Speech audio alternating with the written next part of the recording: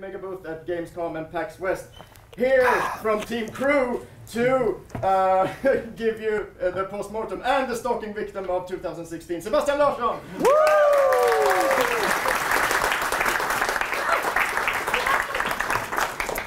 Thank you. That was a magical introduction. All right, everything is working. That is a good start. Here it is. So, hi everyone. I hope you are feeling super good. It is very weird and very fun to be here. My name is Sebastian Larsson. I am the game designer for Team Crew, which is this is us. It's a really small indie game studio based in Sweden, and more specifically based, well, right here on campus, because we work here. And we consist of a total of 4 members. Most of us are actually still studying our 3rd year here in school. So you might have seen us like sneaking about in the F building and like working on stuff. So about 2 months ago, we finally released our first game. It is called Frog Climbers. And for those of you who haven't seen the game and are not sure what it is, I'm going to hit you with this really, really short 1-minute trailer to introduce you.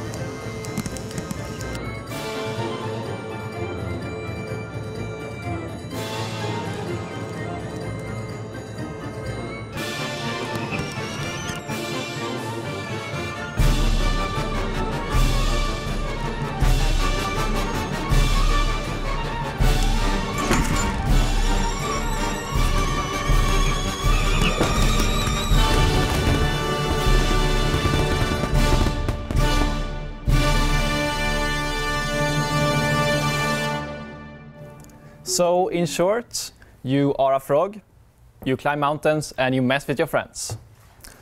So, after 1.5 years of work, Frog Climbers finally came out of Steam about 2 months ago, during the 6th of October. So one can play it and download it and have a jolly good old time. But, you know, how did we even pull this off, especially while still attending school? That is what I am here to answer. In this postmortem, I will talk about the journey our team went through, from prototype in a first-year course to finished product this October. And my goal is to give you guys an idea of the challenges that comes when dual-wielding sort of game development at school and school at the same time. And for that to happen, I'm going to go back 1.5 years in time to Theme Park, where the first prototype of Frog Climbers was developed. And this should be of interest to you first years, because you are attending Theme Park at the end of your first year, come spring. And the gimmick of Theme Park, it is a production course, and the gimmick is to create games with unique inputs, so no controllers allowed and more arcade cabinets. And as a result, Frog Climbers was originally controlled using 2 joysticks, with a button on each joystick. So you would use your royal stick to control your arms and then press the button to grab. So we got together, there was 5 of us, and worked intensely on this weird climbing game idea. And at the time, we didn't really have any further plans than, let's make a game in the time we have and have a good old time. So after 8 weeks of intense development of prototype was done, we were super proud, and we actually thought we had made something pretty neat here. And so did the judges at GDC. That's Semi, our programmer. He's amazing. We were awarded the best first-year project as well as the Polish Award, which is apparently the best game in exhibition. We then submitted the game to the Swedish Game Awards, which is like it is the biggest game development competition in the Nordic countries, and it is specifically for students. And there we ended up winning the Gamer's Choice Award as well as the best execution in design. And this is us posing after the award in 2015. And you might not be able to tell, but Semi has actually been photoshopped in here because he was on vacation at the time. But due to the power of computers, we were able to get him anyway. So we were like, we have a game here, you know, we have a game that people like. Should we maybe continue developing it together? But there were obstacles. We were still attending school. Would we have time? Should we like jump ship and leave school and make it during our free times? Or should we develop it while still attending school? Wouldn't we burn out if we did that? Spoilers, yes we would. How would we even release the game? Should we start a company? That sounds pretty scary to me, starting a company. How do you even do that? And how do we get in touch with like distributors? Do we need help with that? So to even start thinking about any of this, we held a meeting and established some overarching goals we were to work towards. First, create a worthwhile game. We wanted to finish it. What this means to us is that we wanted the game to feel like a complete package that one can sort of buy and feel happy about. So in short, make the game's feature set and level of polish match the market expectations. Secondly, we wanted to release said game on a platform so that a customer can view it and watch the trailer and download it and have a good time. So that could be Steam or consoles. We didn't really care. We just wanted it out there somewhere. Third, we wanted to get YouTubers to play Frog Climbers. We knew the game was a bunch of fun to play and look at, so we figured if we could get the game to reach a bunch of people, we would be in a great position, you know, as students. So as you can see, none of us really looking to make any money in the first place. Our goal was instead to release a well-polished, valuable product and get YouTubers to play it. So we wanted to spread it. But how do we even do that? We figured to get on a platform, we probably need distributors and some help with promotion. But how do we reach them? Luckily, Campus Gotland arranges trips to GDC Europe and Gamescom each summer. And we decided to apply in order to get in touch with distributors and see if there's some sort of interest. Worst case scenario, we would get nothing.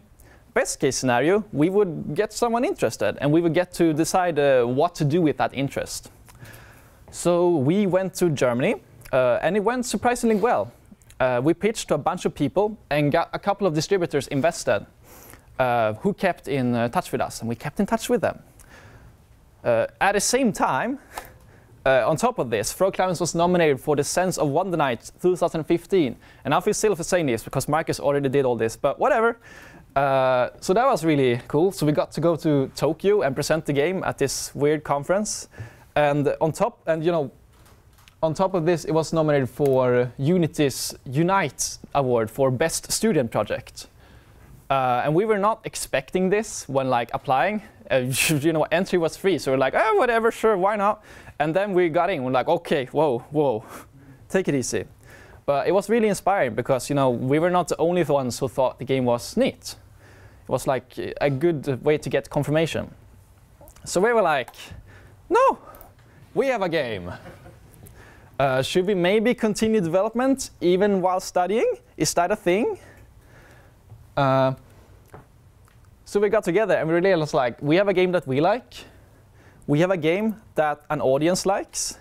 We have a game that distributors, business people actually like and want to help get behind. We have a game which we can which we can develop for free in school, completely risk-free during our free time. So there's like no investment and no loss of money. And we have a team and we like each other. We do not hate each other. That's a really good thing when making video games. So at this point, it seemed like a pretty bad idea not to continue development of Frog Climbers. We could develop the game risk-free, people liked it, we had distributors, and we worked well together. So finally, we decided to run with it, accept our call of adventure, and begin the first proper batch of development after Theme Park. So first of all, we looked at the game and asked ourselves, what is missing from making Frog Climbers a complete game? And we came to the following conclusion. We want to focus on what Frog Climbers already does well, the multiplayer experience. We want to make sure one can play the game together for a good amount of time and come back to it again and again. In its current state, the game worked very well, but it had a super small selection of levels, only support for 2 players, there were no modifiers, and like no different mountains. It was this, there weren't even a menu, you know? It was this really super focused experience designed to showcase the essence of Frog Climbers, but not much more than that. So our conclusion was the next step was to maybe add full play support, and more mountains to climb, and game modes that change the rules of play so you can mix things up. These were like vague goals, but we wanted to get them in.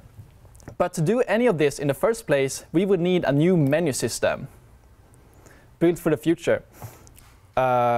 Because without better menus, players would not be able to join the game, game modes could not be selected nor communicated, mountain types could not be chosen.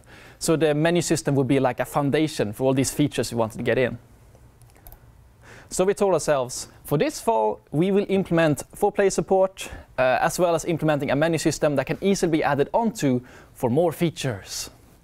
And it seemed pretty straightforward to us, you know? We had a plan, and we had school and time to do it, and everything was awesome. But, this mouse, man. Oh, I have an idea. Yeah, that's good. But it wasn't easy. This batch of development, going from September to January, was the toughest part of developing Frog Climbers for us.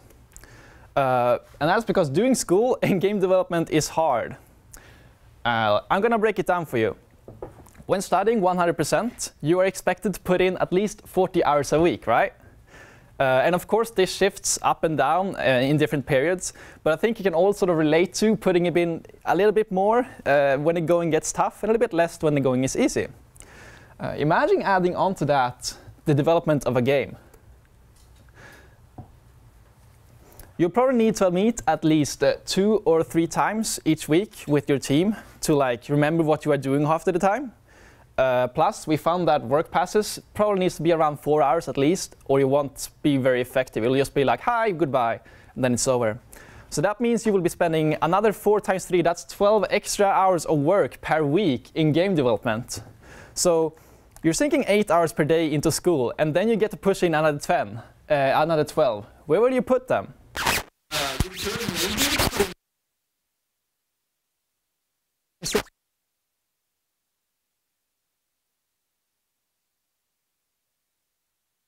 Late, so maybe you can go like from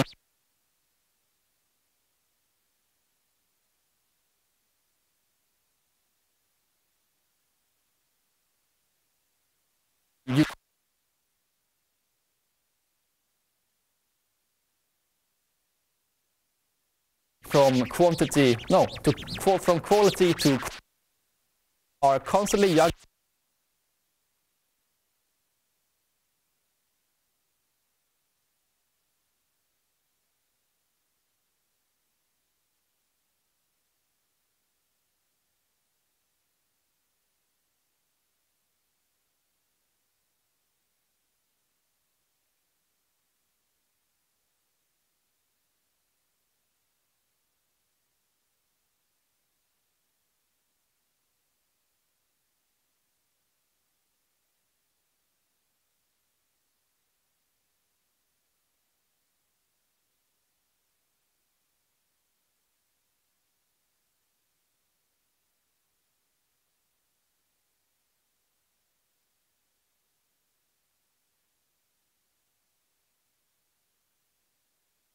We did not have definite times in which we worked together.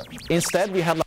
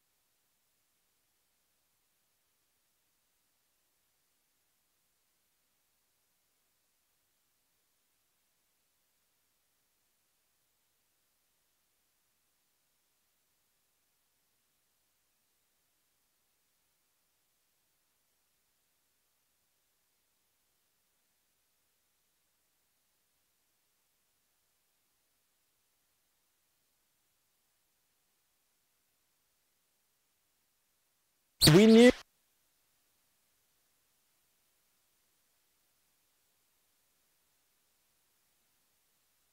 was. And this was terrible.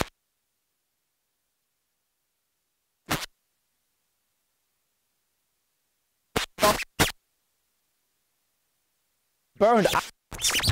But, you know.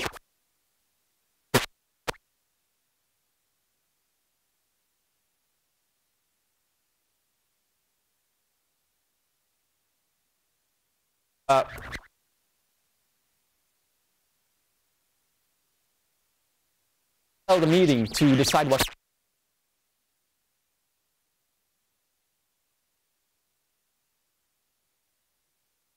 it. Why are, and most importantly, why are we even continuing development when it is so hard? Why are we even trying? We were thinking about dropping the game completely. We were thinking about taking like a long year break from it and returning when we were less broken. But we didn't come up with any answers. Instead, we went on a break, on a holiday break for 2 weeks and relaxed. So that's 2 weeks of not thinking about anything and relaxing, and it is exactly what we needed.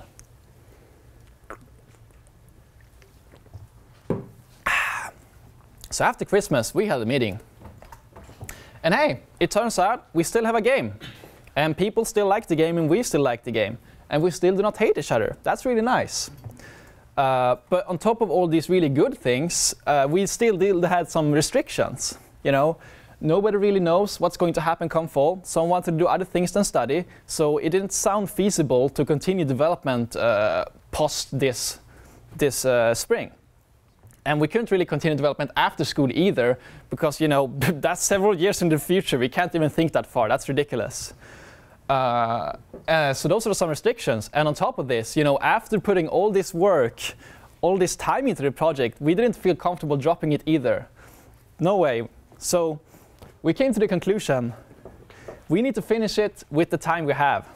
So we decided to finish it before the next big production course, which is called a Big Game Project, which you second years are attending soon. And you know that. I know you know that. Because we knew we wouldn't have any time whatsoever during that course. So we saw very clearly we had 10 weeks to go before going gold. So with that in mind, we simply had to plan for a finished game within the time we had left. Things we did not have time for, we simply let go. By using our time frame as a cutting block, we were able to create a final vision of what the finished product was. And there were no question marks, or at least not as many as before, which was nice. But most importantly, we finally got our schedule back. I'm going to say we probably worked more on frog climbers during this period than during fall, but due to our structure, it was manageable. So the new schedule set up very clear work times, pretty much forcing us to make school, frogs, and life fit within these very little boxes of time. So we scoped everything to fit within the time it was allotted. Group project would get less time, other courses would be less prioritized. I remember specifically dropping a course to have time for frogs and picking up a less demanding course. There were no buffers, there were only frogs here.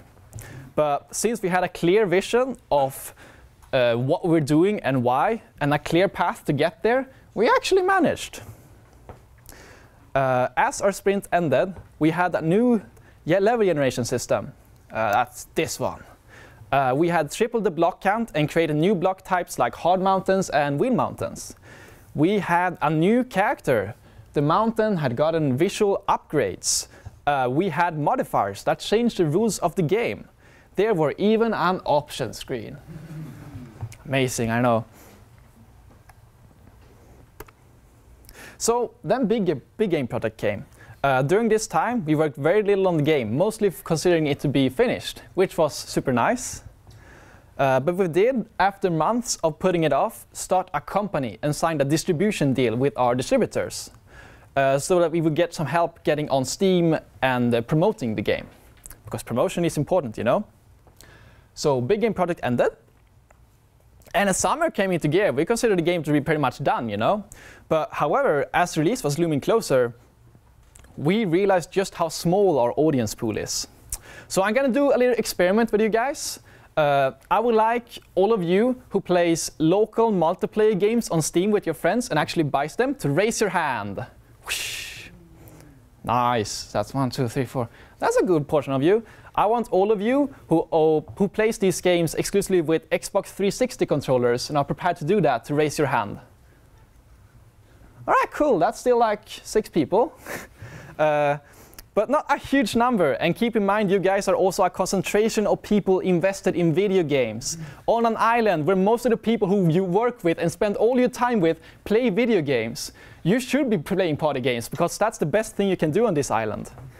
So clearly, we saw that we were aiming for a very small niche that we were not even sure like existed and could like support people.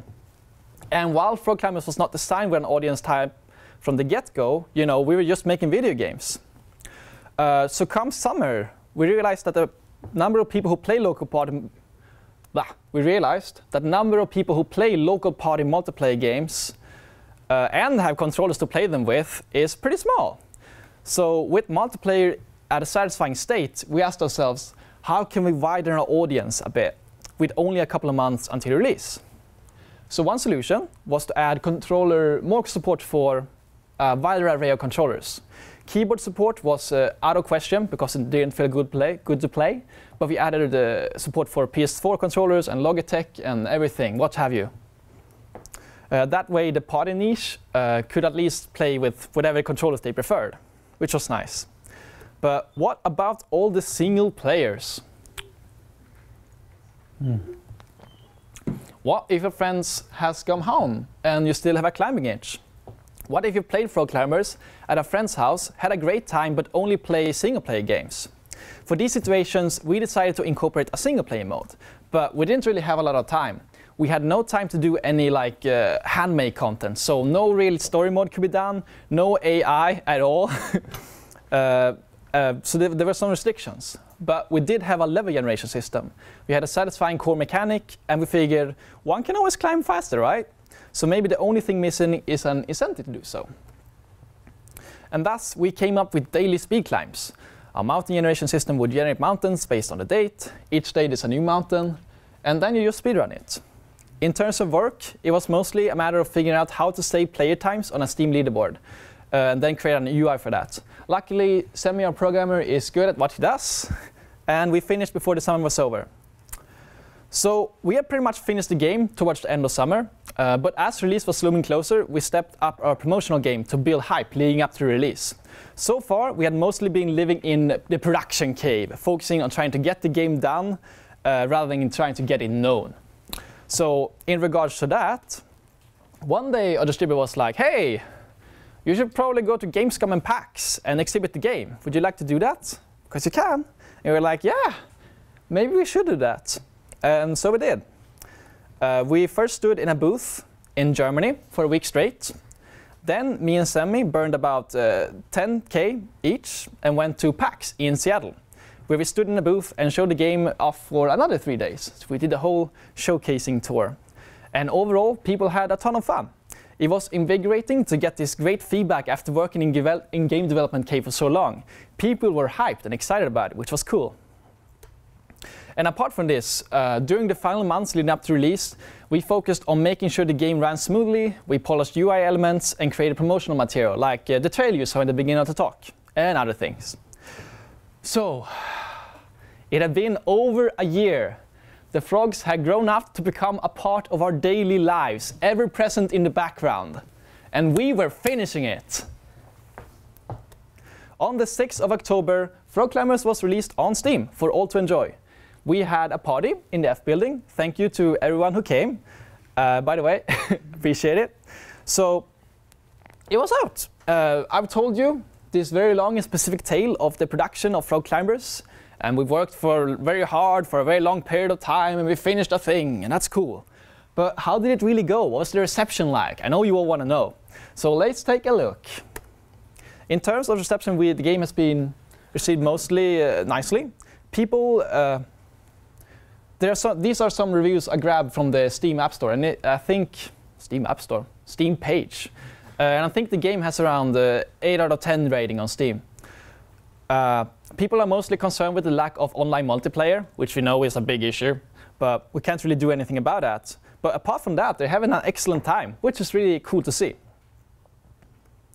And then there's YouTubers. Frog Climbers has been covered extensively by a number of different YouTubers, generating hundreds and thousands of views. And that's really nice. Look at that. Wow. But that's not all. So that's cool, but in addition to that, we are featured in the latest Humble Bundle. Whoa! And the bundle, as of yesterday, has over 35,000 copies sold. That's cool. So technically, over 35,000 people own Frog Climbers. So we got a great project. We have gone to a bunch of shows to get the game out there and gotten excellent feedback. We have a distributor who helps us with promotion. We have a ton of YouTubers promoting said product for free.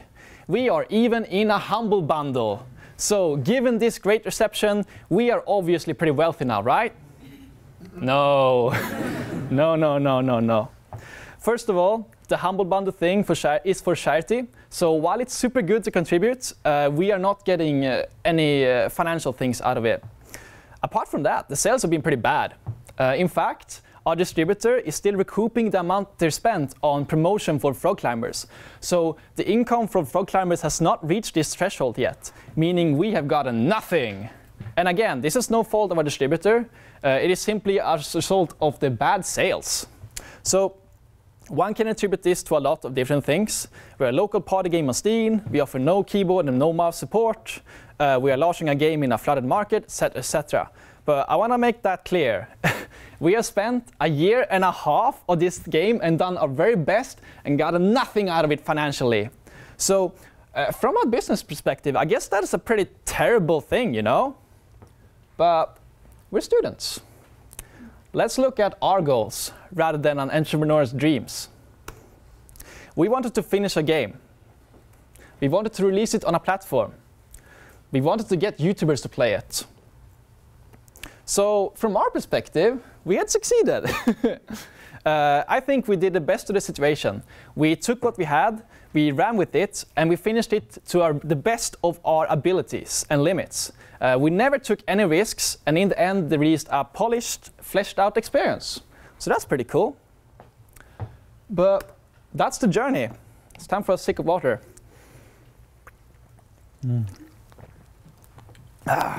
Water.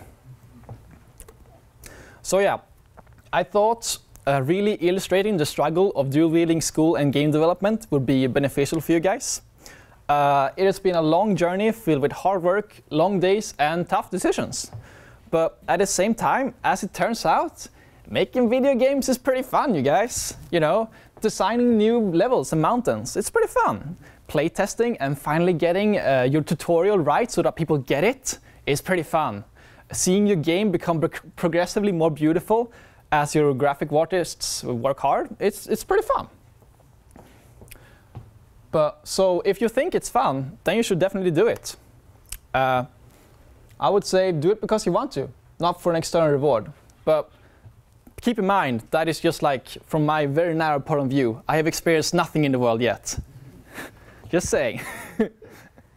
So that's all I got. Thank you so much for listening. I wanted to go out there and make video games. Whoa.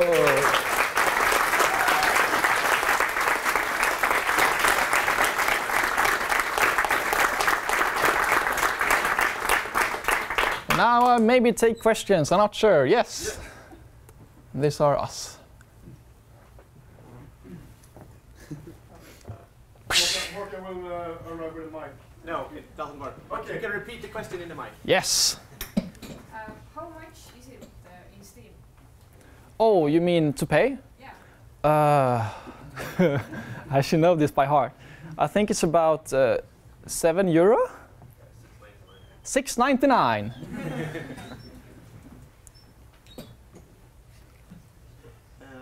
Yeah, what's your next project?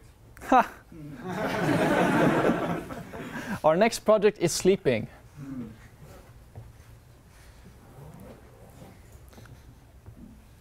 So when you designed this game, you just did it as a what was it, second year project? No, first year First project. Year project. How did you reason when you came up with this idea as it became so popular? Did you actually aim for anything in particular, or did you just like wing it, or? I think a mixture of both. Our original design goals were to create a really accessible experience, a arcade machine experience that you could just like walk up to and have fun with a friend. So in a way, we designed it specifically for GGC. So that was our original goals, like make a really great arcade GGC game and do it the best we can. But then it just snowballed, and it turned out that you can play it outside of GGC as well.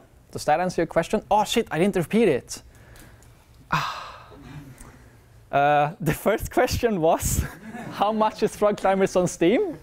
And it is €6.99. And the second question was, did we have any, what was our goals when designing the theme park experience? Was it like intentional to make it fly? Was that a question? Well, somewhat basically, but it was more about like, when you wanted to design this game, did you plan for it to be like very specific about this climbing game? Did you like scope it for like this is our vision and you made it into just Frog Climbers, or was it more like okay, we're gonna make a game about climbing and that's it? So the question was if we were scoping for a finished version of making a prototype, or if it was just more like a wing it climbing. We scoped, our idea was to make frogs and climbing a multiplayer originally, and then we just sort of iterated based on what worked. But pretty early we found what worked, and that it was multiplayer, you can grab each other and pull each other down. So like we pretty early found like what our, I'm gonna go back to this, what our thing was, and just like added polish and iterated from there. So we had a good vision of what the prototype was initially. More questions? Why frogs? That's a very easy question, actually. We knew we didn't want to make humans because humans are complicated and boring. So we needed an animal, and we needed an animal with arms and legs because you need to grab them, obviously. And we're like, okay, what are some funny animals that we can take? Well, monkeys are pretty boring. What about frogs? And then we became frogs. Oh, the question was, why frogs?